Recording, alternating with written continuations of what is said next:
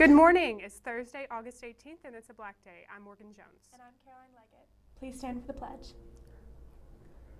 I pledge allegiance to the flag of the United States of America and to the republic for which it stands, one nation, under God, indivisible, with liberty and justice for all. Please sit for a moment of silence.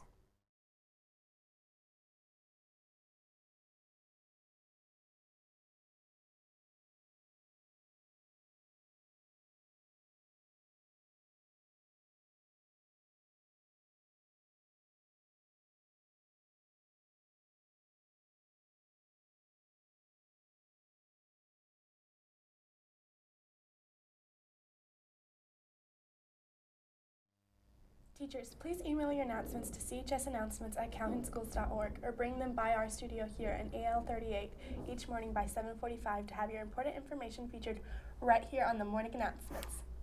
Please remember in an email from Mr. Coombe this morning that we will have an extended homeroom by 5 minutes for homecoming voting, and we'll dismiss homeroom via intercom at 8:15.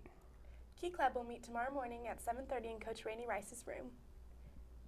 On Tuesday evening, the Lady Jackets volleyball team traveled to Somerville and lost to Chattanooga 0-2, and a close match then beat Cedartown 2-1 for the day. Hallie Rhodes had 7 aces and 1 kill. Caitlin Cherry had 2 kills.